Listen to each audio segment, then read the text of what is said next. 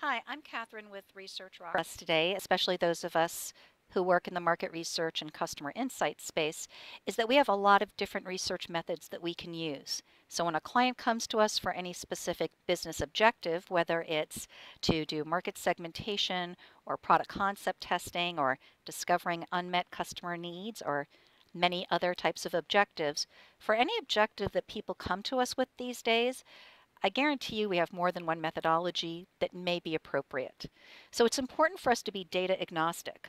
After all, if we are researchers, if we are people who are putting ourselves out there as being objective researchers and objective analysts, we shouldn't be biased about our choice of methodology. But there is a lot of bias these days. You can just take a look at LinkedIn or newsletters or any of several different websites, and one of the things you see is there's a lot of bias between big data and what we sometimes affectionately call small data.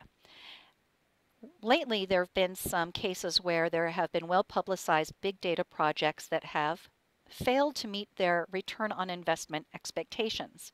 And unfortunately, I am seeing some of my small data colleagues be a little bit too gleeful about this. So let's be clear. Yes, there have been some well-publicized cases of big data projects that have not gone well. But let's also be honest that there have been plenty of small data projects that have also not gone well. Indeed, the failure of the whole polling industry to accurately predict who would win the recent United States presidential election does cast a bit of a negative halo over survey research in general.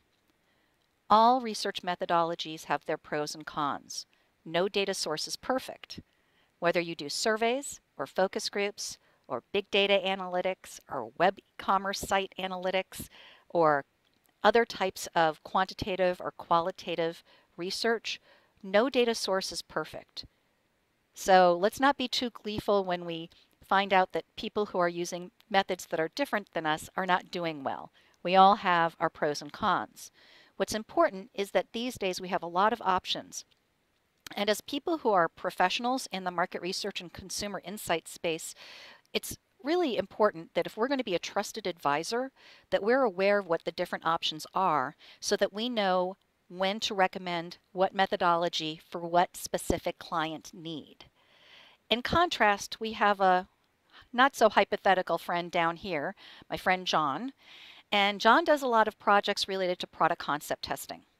The challenge is that every project that comes his way, he assumes is going to be best met by focus groups.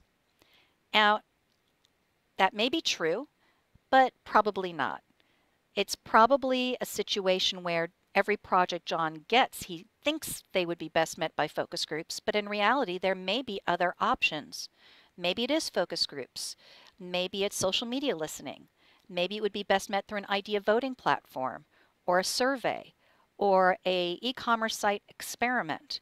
There are a lot of different methods that we can use these days for product concept testing. So what I want to make sure we do as a profession is be data agnostic. Let's not be biased. Let's be the trusted data advisor that business decision makers can turn to with their objectives and know that we're not just going to try to put them into a methodology path that is comfortable for us. It's up to us to be the objective, trusted advisor so that our clients can get the best possible data. So that's my call of action. It's about being data agnostic. Let's not default to a suboptimal solution just because it's the one we're most comfortable with. So one of the things that we're doing here at Research Rockstar is teaching data fluency as well, so that whether you're dealing with colleagues or clients who may have a very narrow methodology set, that they can learn about a bunch of different methods to help them realize that not every single project is a focus group and not every single project is a survey, that they indeed have a lot of options. So in fact, this particular slide is drawn from our class on data fluency for marketers. If you have any questions, please contact me at Research Rockstar. Thanks.